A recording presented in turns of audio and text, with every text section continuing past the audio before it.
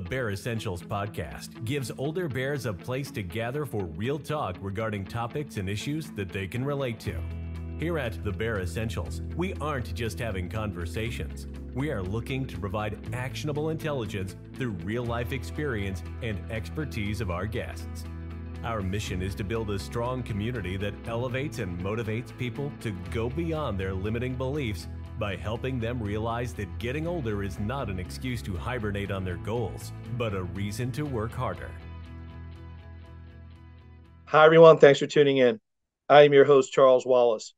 Today's guest has been a staple in the music scene of Philadelphia and its surrounding areas for many, many years. He has been the lead singer for bands such as Blackthorn, Paddy's, and now currently the Paul Moore Band. His voice makes you feel like you're sitting at a pub in Ireland. So, without further ado, let's jump right on into my interview with Paul Moore. But first, a word from our sponsor. Wolfinger Consulting, experts who have achieved real results for their clients, including complying efficiently and successfully with overwhelming discovery orders, passing difficult third-party security audits, and deploying bleeding-edge technology platforms to control and preserve corporate information. Let them show you what Wolfinger Consulting can do for you. Be sure to check out their webpage at wolfingerforensics.com. Hey, Paul, thanks for joining. I really appreciate it. How you doing today? Good morning. I'm good. How's it going, Charles? It's going well. I really want to say thanks for doing this. I've been a fan for a long time. I've had the pleasure of seeing you and your bands over the years at multiple gigs, and it's always been great fun for me to come and watch you guys. And I really couldn't wait to get you on the podcast. You've been somebody I've been wanting to have on, so thank you. Well, thank you for inviting me. I feel really honored to be asked. So thanks for letting me join you today. So, Paul, for a lot of folks around the Philadelphia area, they'll see this. There are a lot of these people that watch my show. I know they're familiar with you and your bands over the years, but I want to ask you, there's a lot of people that tune in that, not from the area. Could you give a little bit of an intro of yourself for those people? Sure. Born in Philadelphia and raised in Frankfurt area, Philadelphia, around Bridge and Pratt, lower Northeast, and had a great childhood growing up in the area. Went to school at St. Bartholomew, and then went on to North Catholic High School, and followed that up by going to Temple University, where I first had the opportunity to go to Ireland myself through the university there and study at Trinity College for a semester. So that's where the Irish music really took off for me.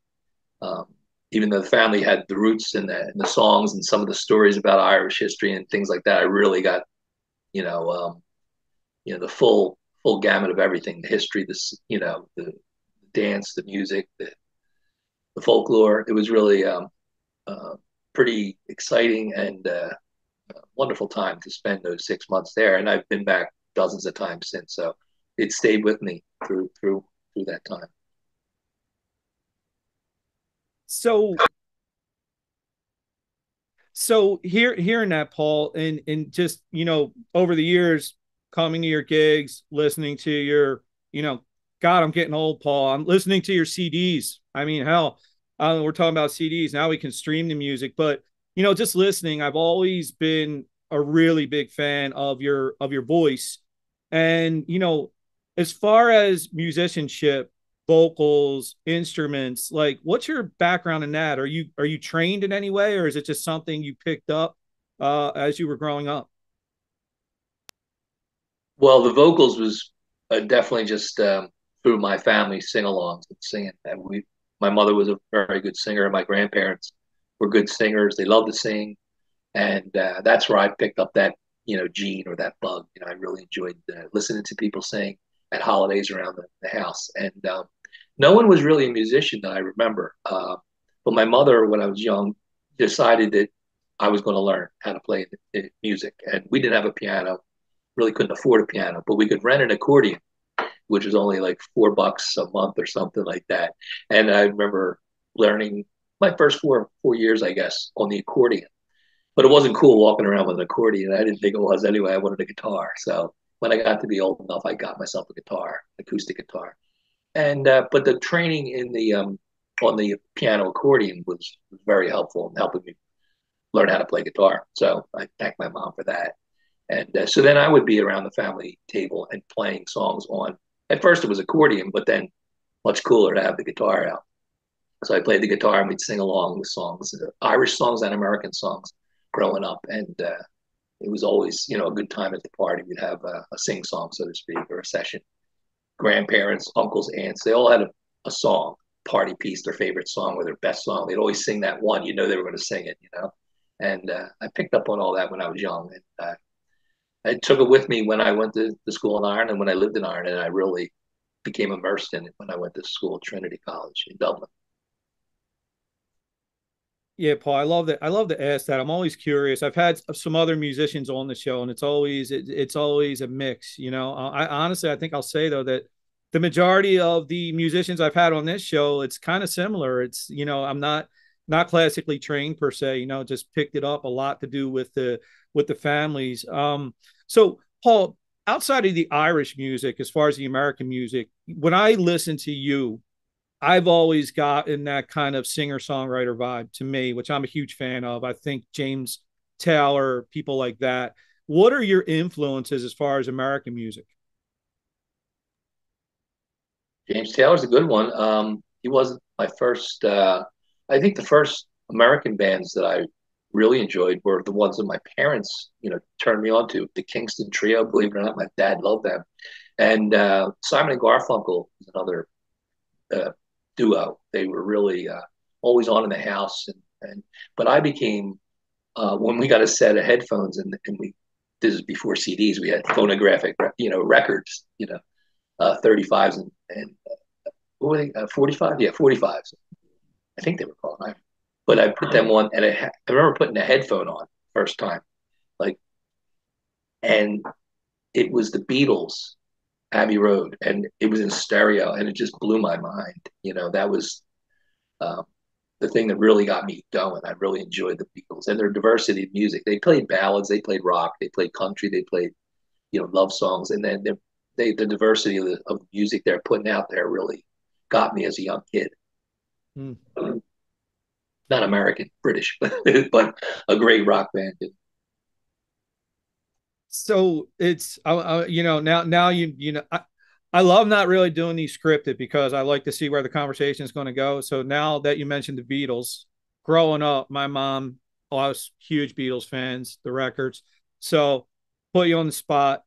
What song of the Beatles would you say was the kind of that song that really impacted you as really a young kid?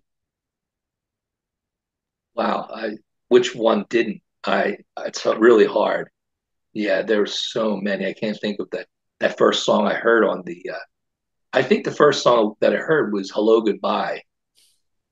So it wasn't Abbey Road. It was Sergeant Pepper, I believe, or something around that time. Magical Mystery Tour, one of those albums that had still the same, you know. And I remember how you say yes, I say no, and the harmonies. That was one of the first ones I remember sticking out in my head in the late '60s. I guess it was early '70s. Yeah, you know, that was one of the ones. But I love the ballads like "In My Life" and "Yesterday" and songs like that. They were easier to play on guitar, and I really learned those ones when I was young. So, Paul, the other thing I like to ask, because obviously for you, it's a lot to do with, you know, a lot of Irish music, right? And, you know, how much does that history, the Irish history, you said when you went over there, you really got immersed in it. How much like living over there and breathing that, experiencing that history directly over there, how much did that end up really influencing you as not just a musician, as even like a songwriter and the songs that you like to put out? Uh, Good question. I loved history as a kid too, as much as music. I loved history. Got it from my dad. He really was a history guy. American history, yeah, Civil War. You know all about. He was in the army, so he knew a lot about the Second World War and things like that. So I actually became a history major at Temple University. So I was already um, uh, a big fan and loved all history, but I didn't know a whole lot about Irish history, so to speak. You know, um, my grandfather talked about certain things, but not real specific things. He wasn't well educated or anything. He told stories and such. But when I went to Ireland, I really I learned a lot about the history of Ireland, and I learned a lot of the reasons why we are where we are now in Philadelphia, why we came here. It wasn't because it was a good package deal on a cruise ship. It was, we basically lost land and couldn't feed our families. That's what my grandfather always said. Ireland couldn't feed my family, so they left. But I learned why and how through the schooling and the education at Trinity College. The Irish had a very tough existence in the 1800s, during the famine, after the famine, and all through the early 1900s. So we're here. We, meaning Irish Americans, are in this country for a lot of reasons, and I learned exactly why through my studies at Trinity.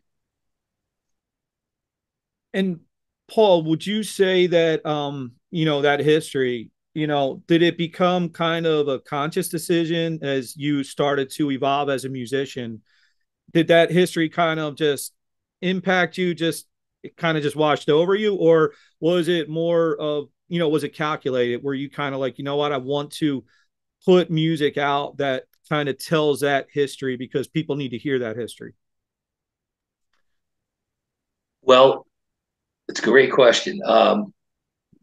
I guess for myself, the songs that my family were singing were more love songs about Ireland, or longing for Ireland.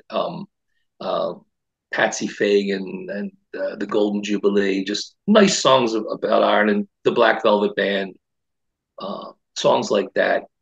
But when I went to Ireland, there was a lot of political songs, and a lot of them had a lot of the history in them. The Wolf Tones and the Christy Moore, Dubliners, they didn't just sing the love songs and the drinking songs. They sang a lot of songs that had a lot of history to them. So, and that was, wow, I was really impressed by that. And I said, we really don't have that in Philadelphia. I'd never heard it. I was young though, so I wasn't out in the bars really. But I thought, when I go back, I want to try and do this. I want to try and give some of this history in the form of song to people I know in Philadelphia, that they're Irish American or not Irish American. You could be any background and maybe have a similar story of struggle and emigration and famine and whatever else they went through. So it appealed to mainly Irish I was looking for, because that's what my background is, and a lot of my friends and things. But to anyone, and I've had a lot of people who are not really Irish that feel the same way. They had an immigrant experience, or they had, some reasons why their family couldn't live in Italy or Poland or wherever they're from, so they can still appreciate it, even if they don't, exactly understand, the Irish experience. That being said, I definitely did have a plan. I wanted to come back and try to play music that I was hearing both as a kid, but also mix in the songs, the history. And I think I reached a few people, and I'm glad that they enjoyed it, because I enjoyed doing it. Yeah, you definitely did reach people. And, myself, I'm absolutely history. I love history. And I started to go down that path of questioning because, as much as you're obviously the musicianship, the vocals, all that, I wanted to pull out a song, talk about this song in particular, because I think it really shows what you just talked about. And it's my favorite song that you do, as you did with Blackthorn, Sons of Molly. And that song to me, and I had a chance to go up there in Jim Thorpe to see the actual prison with the handprint on the wall.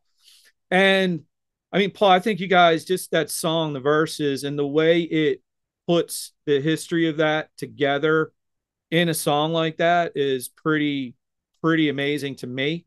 I wanted to, just get your take on that song and talk about that a little bit. Okay. It's ironic. Over Easter, my son, Owen, did the same thing. He asked me the same exact question you just asked me, and about that song. And so I can handle that because I'm ready for it.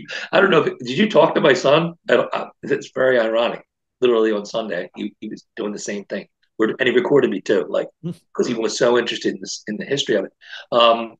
First thing I want to say is it's written by Chuck Rogers and Bob Rogers. They're two brothers in a band. They were called the Irish Balladeers, and God bless them both. I think they're both passed on now. They're from Scranton, PA.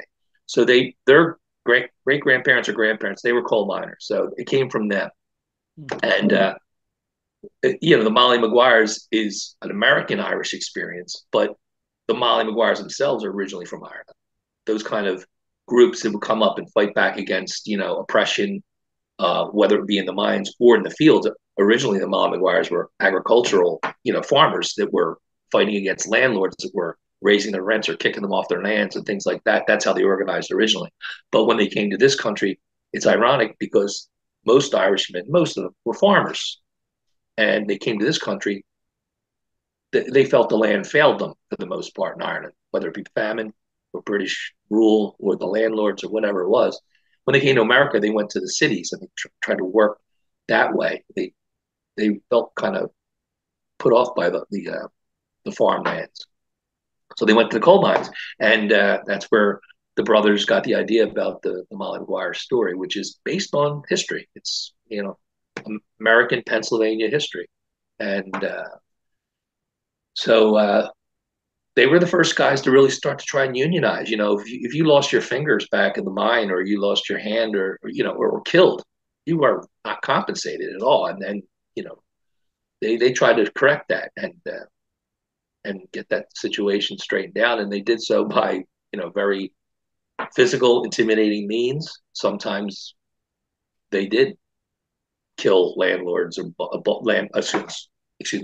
mine bosses, or the bosses in the mine. So, but some of them were also falsely accused, like Alex Campbell, who left his handprint in the prison wall. He never did shoot a gun or kill anyone personally. So his death is one of those examples. So anyway, I wanted to convey that through music, and I thank the brothers Rogers from the Irish Balladeers to let me sing that song. So it was a tribute.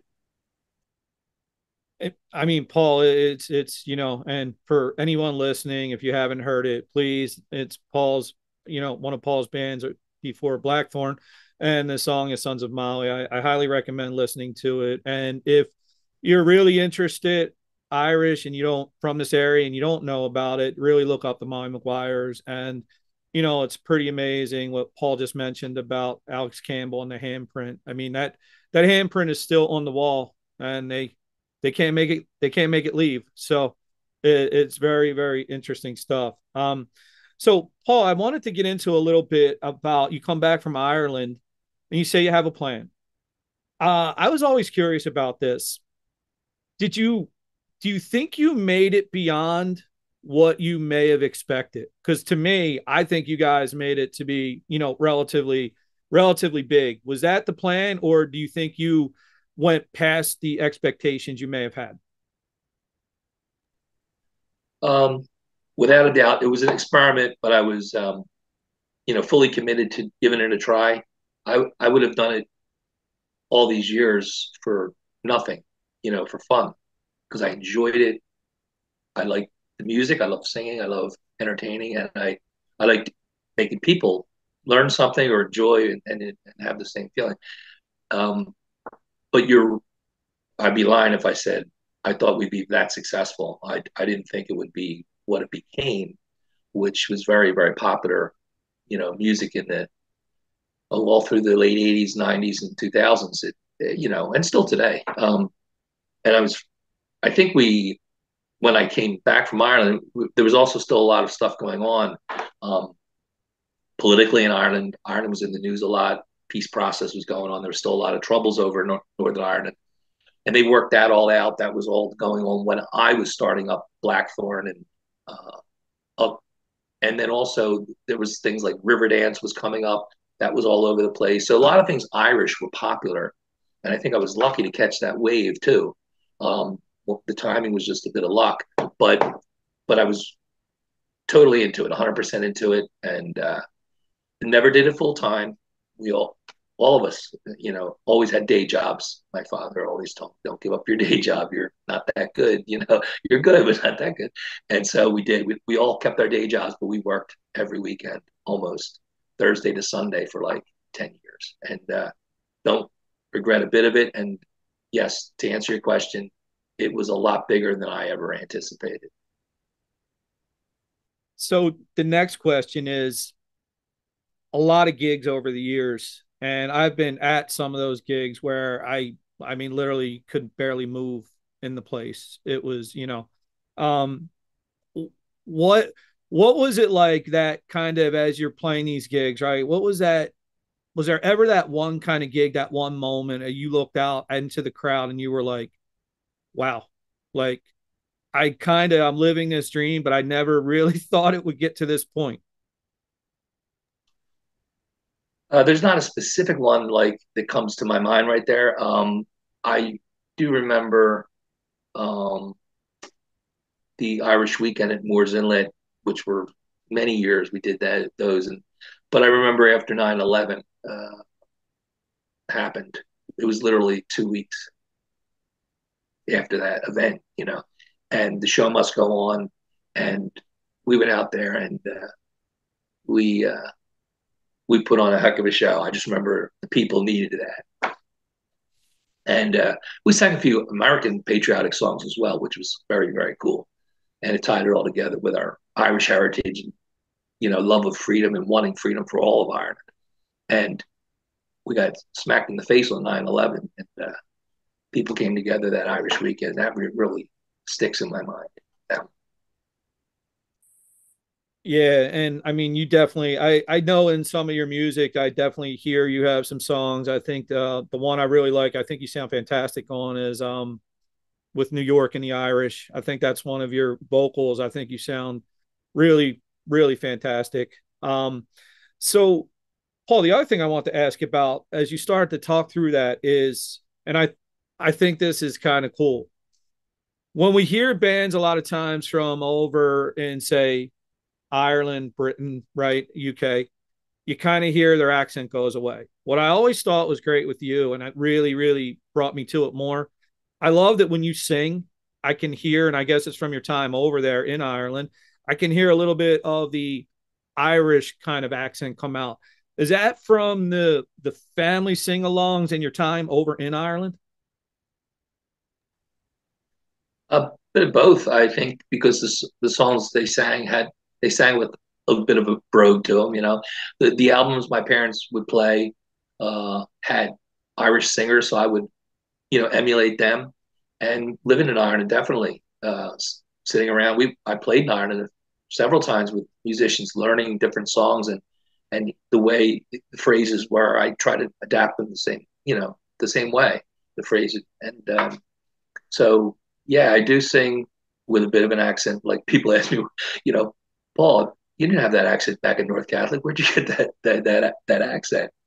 And I told them, oh, there's a little Irish gift shop down on Kensington Avenue. I bought it, popped a few pills in it, because joking around like that. But no, it's from my family and also my time living there and learning the music that way. So, but speaking of this song, New York Was Irish, just want to mention, ironically, again, I was just talking to the fellow who wrote that song, Terry Wench, and he lives in Washington, D.C. And the song is called When New York Was Irish. And I just ordered a CD from him because he has a new CD out. So, and that song's on there, which is incredibly, really good song. And I agree with you. It's one of the, it just tells the struggles of, people come to this country and succeeding like we have. So I just want to throw Terry Winch a little shout out there.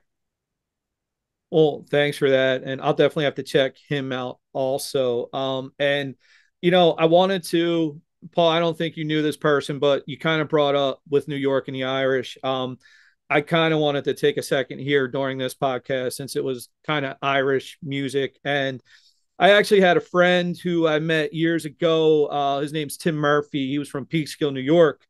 And definitely he had a band called Session, ironically. And, back when the Irish tenors were starting to become big, my sister sings. And, I somehow got in touch with this one Irish tenor, John McDermott. He said, come on up to Peekskill. So we did.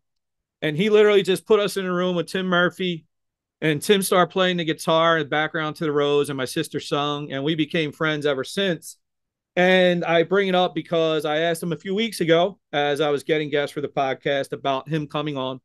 And he said, almost like you, Paul, like I'm not big enough to do a podcast, right? Whatever. I said, well, you're big to me. He said, I'll tell you what, I'm feeling a little under the weather, nothing major. I'm feeling sick, but we're going to do that. And, a little bit of a regret. I found out this week that Tim passed away, but I kind of wanted to I thought this was the perfect time, and it came up here to just shout out to Tim Murphy and all he's done and Peekskill and his family. So I really just want to give a shout out, and I thought this was the perfect time, perfect environment to do it. So Tim, cheers. I know you're looking down. He listened to all these podcasts and always used to say, great job. You're doing a great job. So, and I know he would have been listening to this one because I passed him a couple of your CDs before, and he actually was a fan. So Tim, shout out to Tim Murphy. Yeah. Cheers to Tim Murphy. I know a lot of Tim Murphys, but I don't think I knew Tim from Peekskill, New York. Yeah, Tim. But now McDermott, I know him from the tenors, wasn't he? Yeah, he's one of the tenors, right? That's pretty cool. Yeah, I'm hoping to eventually have him on too, because his kind of like you, he just sent it, nothing, put a CD out for his parents, and it became huge. So anyway, so back to you now. I wanted to ask, when you mentioned about touring and not touring, but doing all these gigs for all that time. And honestly, it seems like, and I could tell by the effort you guys will put into those shows, I used to wonder how you could do it. So is that what kind of led to eventually, after all those years, because I think it might have came no surprise to some people, because Blackthorn was really successful when you kind of took a step back. How did that come about? Well, I guess a bit of it was burnout, and we were all getting a little tired. We did slow down a little bit. We took one weekend a month off, so we would stay married. We're all still married to the same woman, I believe. The Blackthorn guys, so we're lucky that way. Some guys want, the younger fellas, I think younger than me a little bit, wanted to push more and more, and I think I just backed off a little bit from that. Also, a little bit was musical diversions. I like keeping it more Irish, I think, traditional, and there was a few guys that wanted to go, in a more rock direction. And we definitely played rock music too, but more heavily that way. So I just said, no, now it's time for me to go. I'm good with that. So that happened. So that happens, and then now I know you're still playing, and it's the Paul Moore band, right?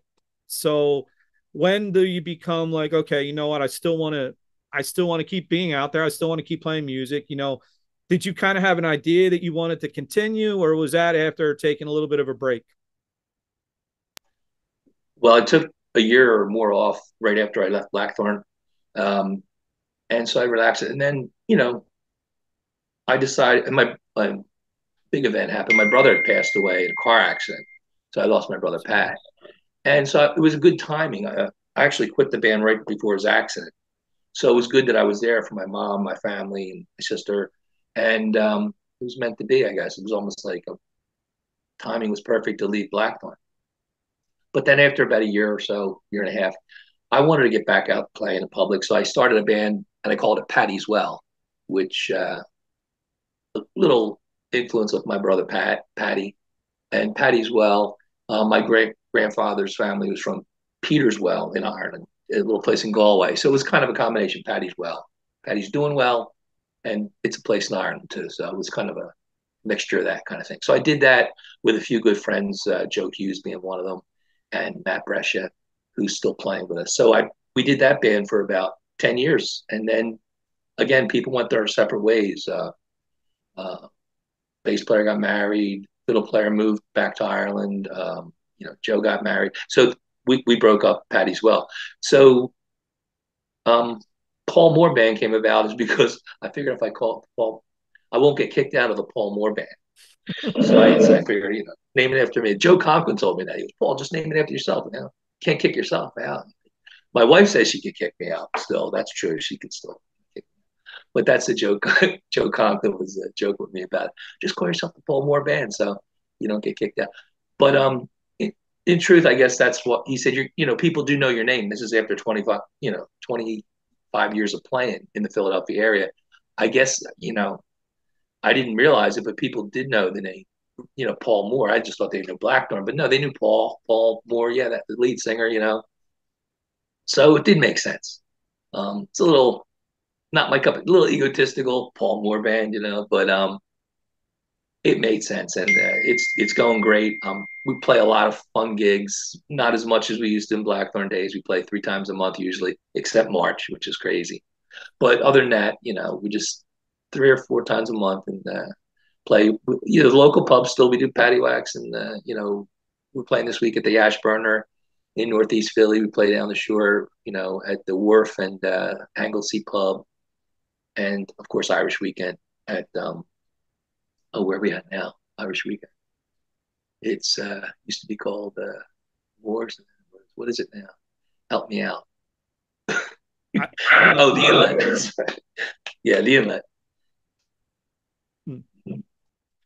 So Paul, I guess what I kind of wanted to end with here was, obviously you just kind of said it, 25 years, when you look back, when, finally you decide that, what, when you kick yourself out of the Paul Moore band and it's enough, what do you want people to kind of look back at your impact, your legacy on this area, this music and the Irish heritage? And what do you hope people remember, and what do you want them to kind of hope they say about you? I think the thank you is the nicest. Like, thanks so much, Paul, for all you've given us, all the music and all the fun and all the good times, So I think just the thank you is really heartfelt. I really appreciate that. Well, I'll tell you, I'm going to give it to you now. I hope you got a lot of years left in you of giving us a lot of music. And I'll say, though, I already thank you, because it's been a staple for me over the years, especially March. I feel like I listen to you more in March probably than any other time of the year. But, your songs are always spliced into my playlists, whether it's just driving around or whatnot. It'll always pop up. And I'll say this, when they do pop up, the one thing I'll say is that I kind of can always remember seeing it live or hearing it live and where I was and who I was with. So I think you have that kind of impact on people, Paul. And I'm just really, really happy that you gave me some time today. And, Paul mentioned about the Paul Moore band, and it sounds egotistical. Trust me, there's nothing egotistical about Paul Moore. I thought I was going to have to maybe arm wrestle him to get him to do the show, because he didn't think he was big enough to be on a podcast. But Paul, you are a big deal here, especially in this area, and you've done a lot, and I can't thank you enough. So thank you. Hey, Charlie, thank you very much for saying that. I really appreciate it. It was a lot of fun, and I hope to keep going for a couple more years. I still enjoy it. So as long as I still enjoy it and the wife lets me do it, I'm going to keep doing it, and keep playing music around the Philadelphia area, and hope to see you guys soon. All right, Charlie? I'm going to try to get out to a show soon, and I'm going to come up, and we'll continue our chat. But everybody, check out the Paul Moore band in the area. You won't regret it. And if this is your first time you're out of the area, take a listen, check out Paul, look up his old bands, Blackthorn, Paddy as well. It's definitely a treat. So thanks everybody for listening. And Paul, thank you again. And we'll all talk soon. Take care. Bye. This has been the Bare Essentials. Thanks for listening. And remember, never hibernate on your goals.